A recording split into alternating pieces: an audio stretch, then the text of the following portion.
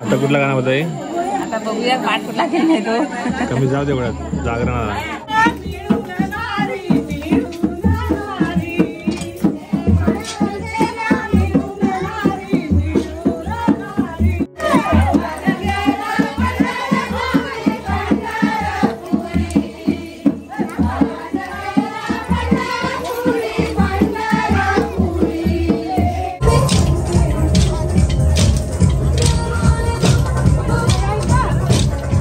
नमस्कार मित्रांनो, तुमचं पुन्हा एकदा स्वागत आहे आपल्या चॅनलच्या एका नवीन व्हिडिओमध्ये.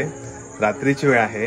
आमच्याकडे नवरात्रोत्सव असतो ना, तर त्यानिमित्ताने महिलांचा नाच असतो. खास करून गरबा तर दांडिया असतोच, टिपरी नाच वगैरे. परंतु आमच्या गावाकडची ही नवरात्रोत्सव कशा प्रकारे असते, कशा प्रकारे महिला जागरण करतात.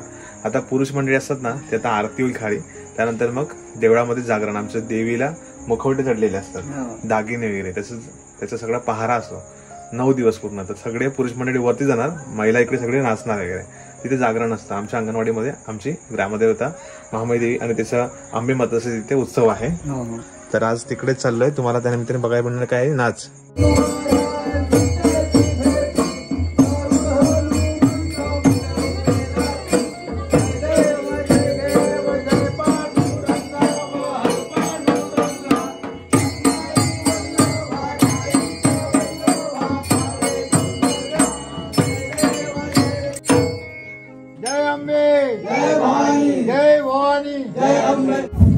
चला आरती झाले. जावडा कोण गेलाय? आमचे धाडे बाबा.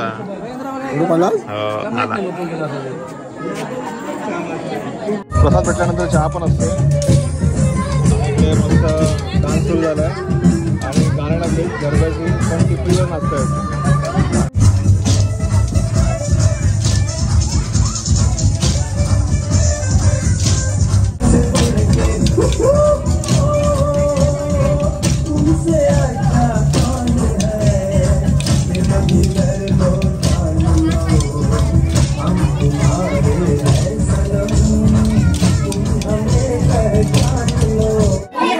बघा आता गरबा दांडिया झालाय.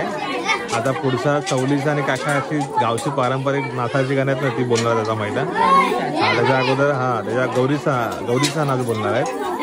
हे बघा सगळेजण आता आराम करतील जरा महिला. आणि गावाकडची मजा वेगळीच असते नवरात्रातली. जास्त म्हणजे असं एकदम हे नसतो, अगदी सगळे साधे सिंपल असतात आणि दिवसभर शेतीची कामं करून रात्री असं पाऊस करतात. देवीच्या समोर जागरण होतं. आई बघा या साईडला, आईकडे बसते चाय पिते. या साईडला नंदाई बघा प्रसाद वाढताना.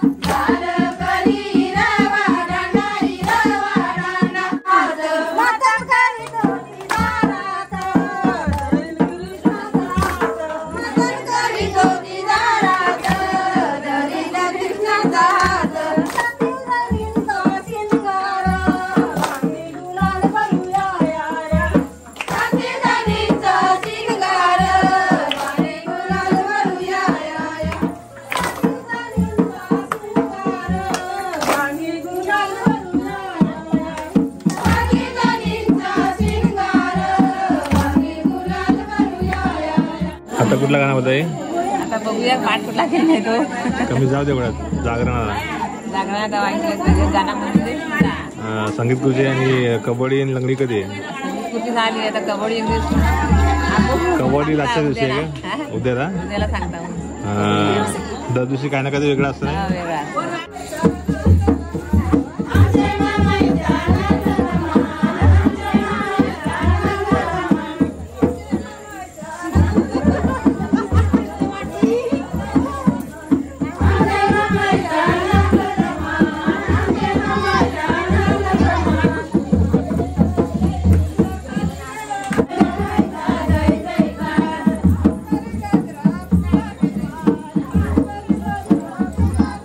I don't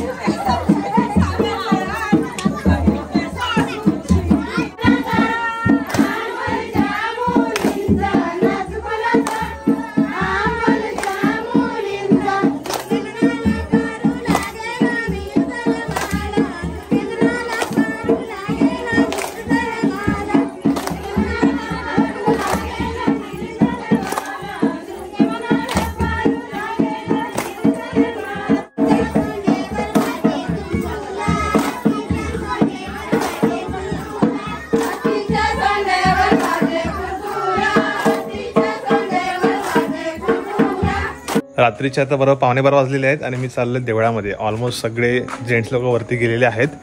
मी खाली थांबलेलो कारण थोडी शूट करायचं होतं मला, तर ते केलं आहे. आणि महिला अजून नाचत आहेत, तर त्या काय जवळजवळ 1-2 वाजेपर्यंत पण नाचतात कधी कधी. त्यानंतर मग तिकडे हे पण होतं, फुगडी हिरे काय काय करतात आणि मजा असते. पण काही म्हणा, नवरात्रोत्सवात ही मजा असते आणि आपण हे थोडं मिस करत असतो, कारण गावाकडे ह्या टायमाला आपण येतच नाही ना गावाकडे कधी. पण लहानपणीचे दिवस आठवतात आम्हाला, कारण लहानपणी शिक्षणाकडे झालं त्या टायमाला शाळा असायची आमच्या, पण मजा असायची. देवळामध्ये आलो आहे आमच्या ग्रामदेवत मामाई देवी आणि इथं सगळे देव आहेत. त्या सगळ्यांचं दर्शन घ्या. आणि सगळ्यांना मुखवटे चढले, दागिने पण चढले. हे 9 दिवस असतात आणि पहारा असतो. तर गावातले सगळेजण आमच्या मंदिरामध्ये जागरण करतात. इकडे अर्धे आहेत, खाली अर्धे तिकडे आहेत. देवीची ओटी भरले आणि दर दिवशी पूजा होती सकाळी आणि असे दागिने असतात दसऱ्यापर्यंत.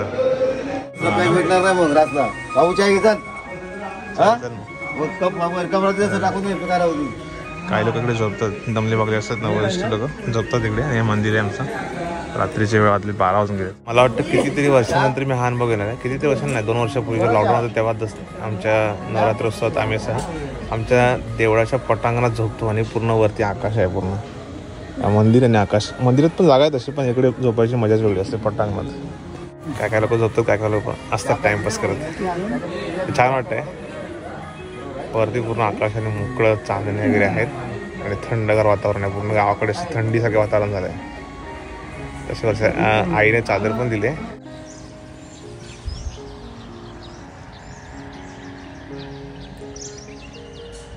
दव पडलाय. सकाळची वेळ, थंडगार वातावरण. गावाकडे थंडी पडते सकाळची. सूर्योदय झालाय. मंदिरातून हा दर्शन सूर्यदेवाचं आणि सूर्यदेवाचं सूर्यप्रकाश आमच्या गावामध्ये मंदिरामध्ये. उठलं मी, बरेच जण गेलेत निघून. 7 वाजता सगळेजण गायब आणि फक्त पहारेकरी असतात. फक्त पहारेकरी थांबले, बाकी सगळे ज्यांच्या नेमकीच लोक आहेत. तर चला घरी जाऊया, फ्रेश होऊया आणि फ्रेश होऊन परत नंतर येऊया ना.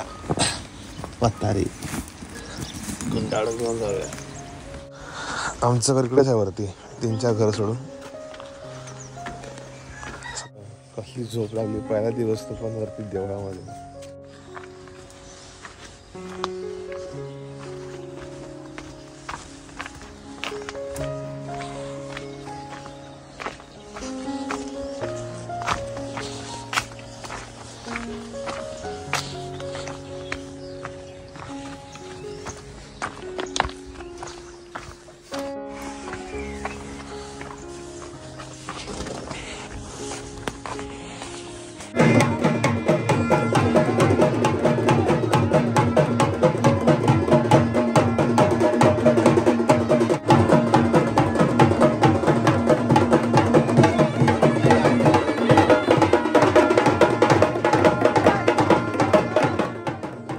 दसऱ्याच्या दिवशी संध्याकाळी आमच्या देवळामध्ये ग्रामदेवता मंदिरात पहिला सोनं लुटलं जातं. त्यानंतर मोठ्या घरामध्ये, त्यानंतर मग गावच्या पोदावलीच्या साईडला जिकडे आमच्या अशा मेन वाड्यात ना तिकडे ते सोनं लुटलं जातं. दुसरी गोष्ट शेवटला नंतर मग पाटलांच्या तिथे असे 4 ठिकाणी सोनं लुटलं जातं आणि त्याच्यामध्ये बनाटे नाच वगैरे बनाटे खेळले जातात. आणि सलामी देऊन नंतर मग ते बघितलं ना तुम्ही कोयती कसे फिरवून ते नंतर आपट्याचे झाडं असतं, फांदी असते, त्याच्या ते तोडतात आणि त्याचं सोनं वाटलं जातं. त्याच्या मागे पण भरपूर असं धार्मिक शास्त्रीय कारण आहे. सो ते आजच्या वेळी तुम्हाला सांगणार नाही, सांगेन नेक्स्ट टाइम काहीतरी. तर ही पारंपरिक वडिलोपार्जित चालत आलेली प्रथा आमच्या गावाकडे अजून पण ती चालू आहे आणि सोनं देऊन आपण एकमेकांना भेटत असतो. तर खालूबाजा त्याच्या तालावरती हे आमच्या गावाकडे अशा प्रकारे दसऱ्या दिवशी उत्सव असतो रात्रीच्या वेळेस.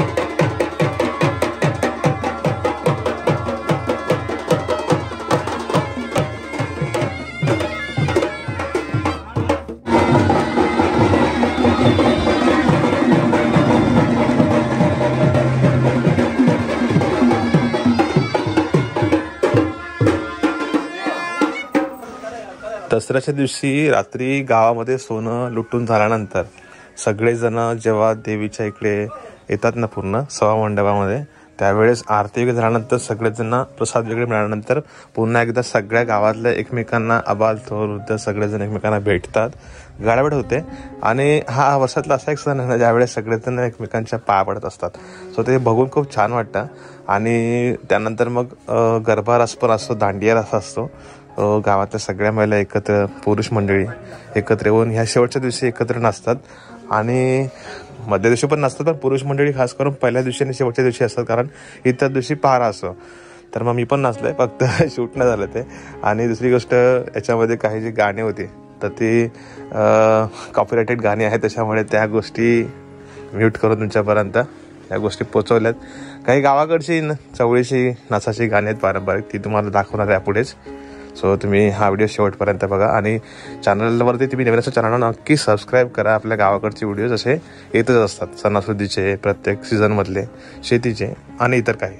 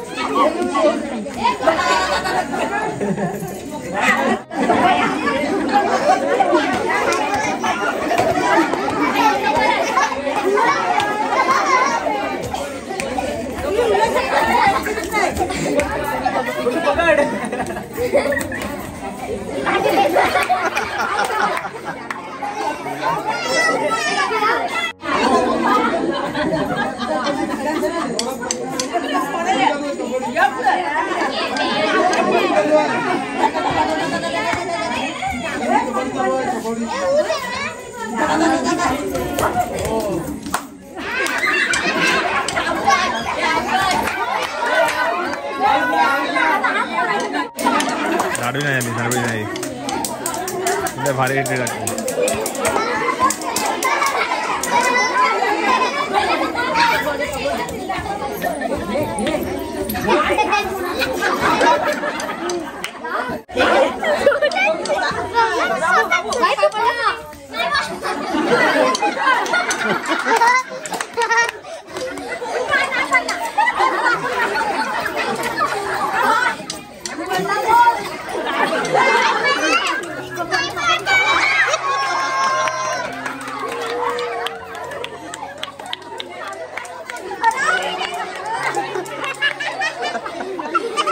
तर मंडळी, या व्हिडिओमध्ये तुम्हाला दाखवलेलं आहे आमच्या गावाकडचा नवरात्रोत्सव. हे यावर्षीचं 29वं वर्ष होतं. म्हणजे आमच्या आजोबा वगैरे, सावंत वगैरे, काही विश्राम बाबा, बाबू बाबा, सकाराम बाबा, असे काही बरेच वरिष्ठ जुनी मंडळी होती ना. सो त्यातले काही आज हयात नाही आहेत, परंतु त्यांनी हे उत्सव सुरू केला आमच्या गावाकडे, जेणेकरून महिला पुरुष सगळे एकत्र यावेत. आमच्या गावचा ग्रामदेवता आहे महामाईदेवी, तिचं आणि सगळे बाकी इतर देवतांचा शृंगार चढतो, त्यावेळेस मुखवटे चढले जातात, जागरण असतं.